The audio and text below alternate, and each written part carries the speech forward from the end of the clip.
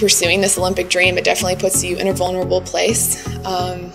You know, where it's terrifying. You know, it's a lot of times, you know, you put so much of yourself and invest so much of yourself personally, emotionally, you know, physically, you know, in every part of yourself. You really sacrifice for this Olympic dream, and it's, you know, terrifying, but with God, you know that He's never going to put you in a place, and He's always going to have your back, and He's always going to be there for you.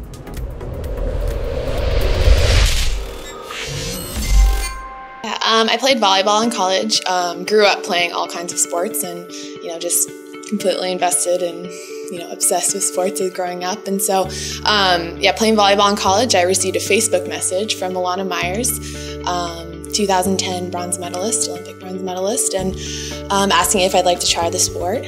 And so, you know, at first I thought it was a joke, and then decided to try it out and pursue it, and came here 2 years ago. You know, it's every athlete's dream to be a part of that, you know, Olympic experience, and so it would just be, you know, an absolute incredible experience, and I can't even wrap my head around what it would be. There's a lot of work to do before then, so it seems like it's very far away, but, you know, I'm excited to go on this journey and, you know, just really keep growing as a Christian, keep growing as an athlete. There's a lot of room for growth in all areas of my life, so I'm just ready to, you know, experience it and take it one step at a time and get there.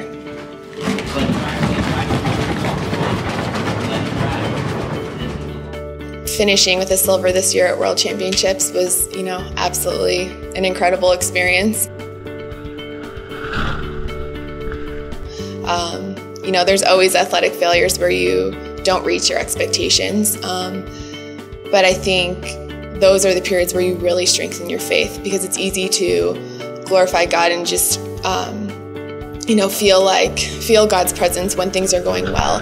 It's in those moments where things are difficult, you know, where you start to question, you know, hey, are you there? You know, I am really going through a difficult time right now. And I think those are the points where, you know, God really works and really makes you feel His presence, because, you know, that is only going to strengthen your relationship with Him if you can make it through that and depend on Him and lean on Him through those experiences. You know, that's when you're really closest to Him. Sled track, start one, sled track.